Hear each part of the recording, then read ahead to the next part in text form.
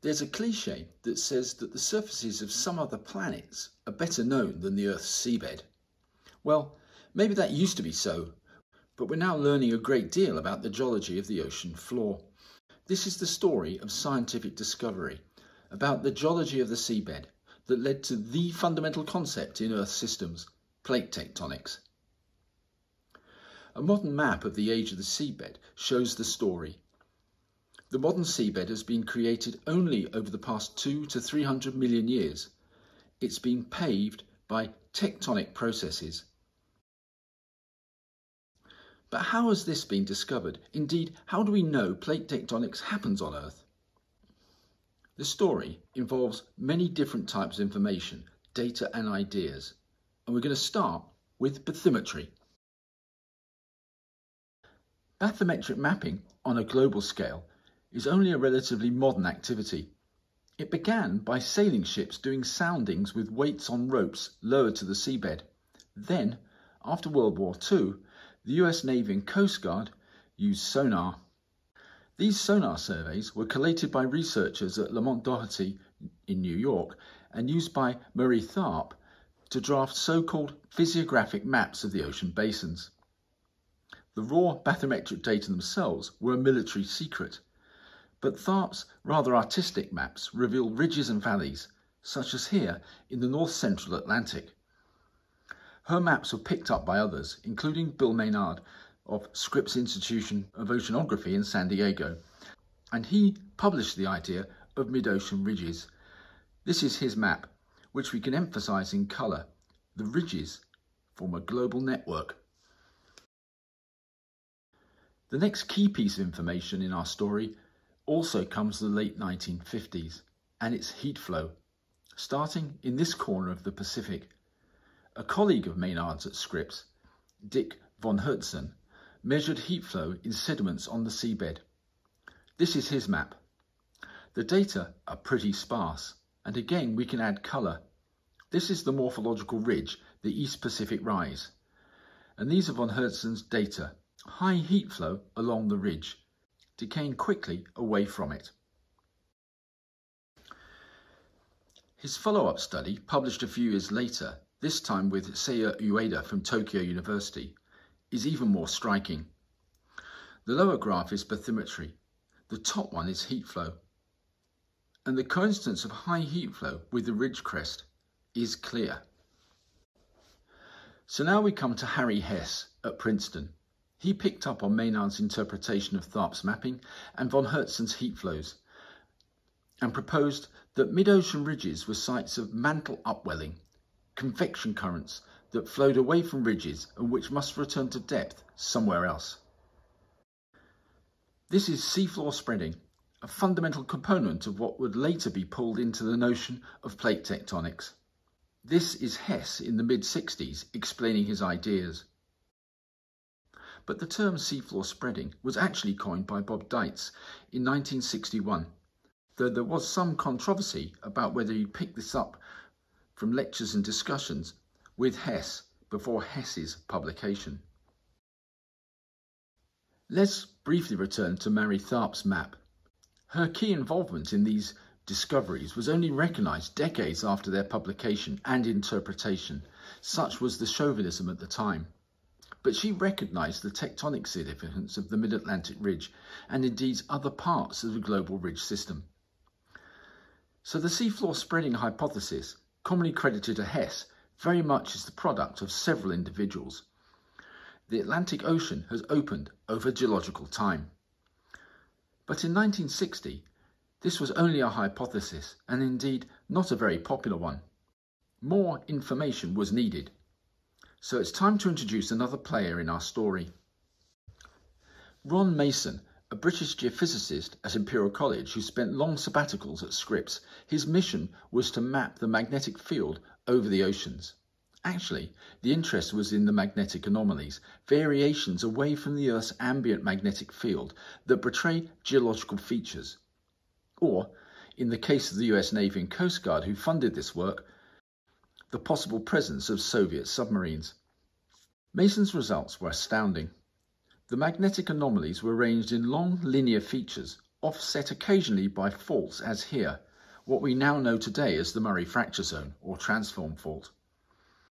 With his research funds, Mason employed Art Raff, a technical assistant at Scripps, to deploy magnetometers at sea, and so it was this work that first showed the magnetic stripes. The famous study was in the Northeast Pacific, published in 1960. This is the conventionally contoured map made by Art Raff, though this version brings out the features. Ron Mason shaded the anomalies with values above his baseline value and left those below white. This zebra pattern changed the world. The features aligned with the bathymetric ridges, but had themselves no morphological expression. They were tracking the magnetic properties of the seabed. So what is the meaning of the zebra pattern? Well, almost as soon as Raff and Mason published their maps, Lawrence Morley, a Canadian geologist, twigged. For him, the magnetic stripes represented reversals of the Earth's magnetic field recorded in the rocks, and that the seabed moving away from the ridges was varied in age.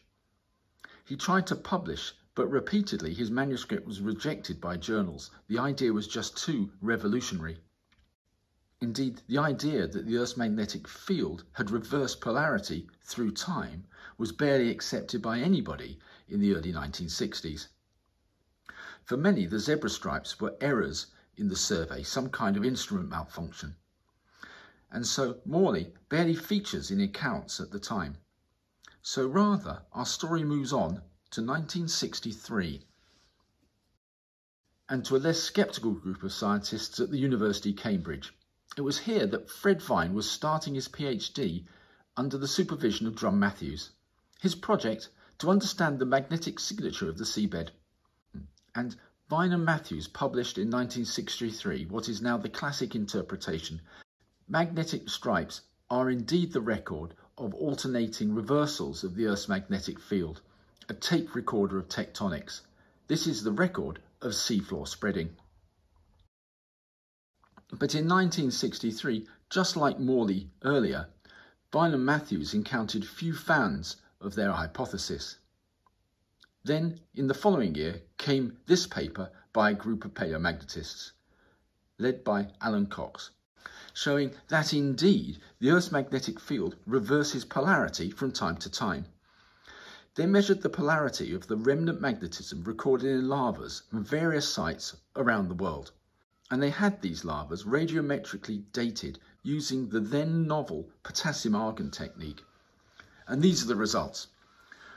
Regardless of where the lavas were measured, they showed a magnetic polarity that changed with age. It's a hugely powerful tool for calibrating stratigraphy even today, and established what is now known as the geomagnetic polarity timescale. So let's go back to Fred Vine. By 1966, he's finished his PhD and can put together the story. Vine wanted to use the magnetic reversals running out from ridges as tape recorders of spreading rates. So here's the data from the Juan de Fuca Ridge in the Northeast Pacific. Black bars represent normal magnetic polarities, as today, and the white ones are reversed. Now, some geologists, while accepting that reversals of the Earth's magnetic field happen, believe that these reversals happened regularly, like some internal Earth clock. So we can explore this idea by laying the reversals out, each representing the same amount of geological time. We don't know what that time period is, but for now it doesn't matter. The important thing is that each interval has the same duration. So cross-plotting the reversal events in time against their width on the ground, normal and reverse and back again, shows this, which implies that the rate of seafloor spreading is sometimes fast, the steep bits of the curve, and sometimes slow. With this calibration, the seafloor spreading, along with any driving mantle convection, would be jerky, which just doesn't seem very likely for deep earth flow. So let's build in, as Fred Vine did, the breaking results from the magnetostratigraphy world, and this global calibration. So rather than this, we can plot the time axis like this, and now plot the data.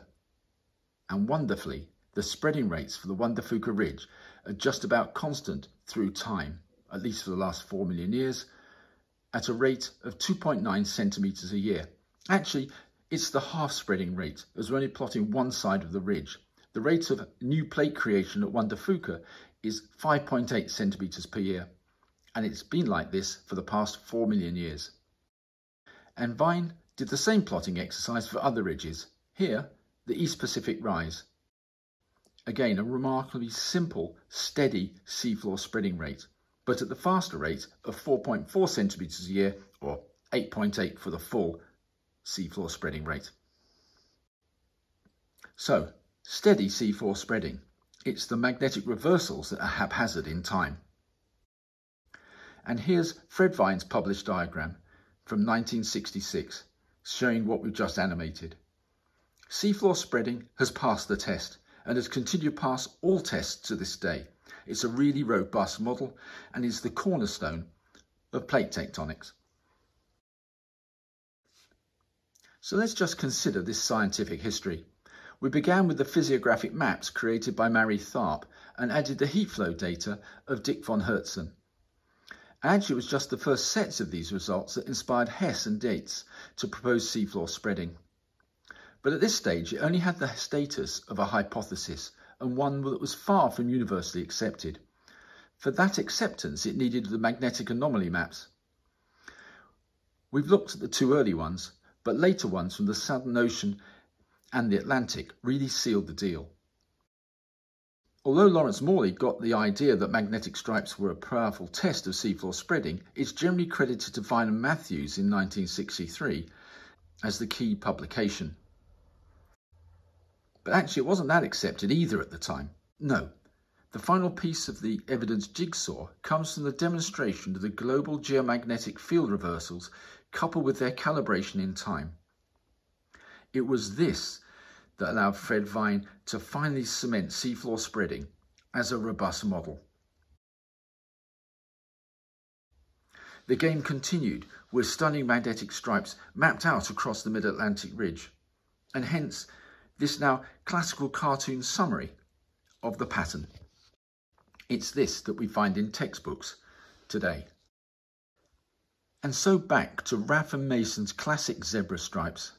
Fred Vine calibrated these against the geomagnetic polarity timescale, effectively mapping out the age of the seabed in the Northeast Pacific.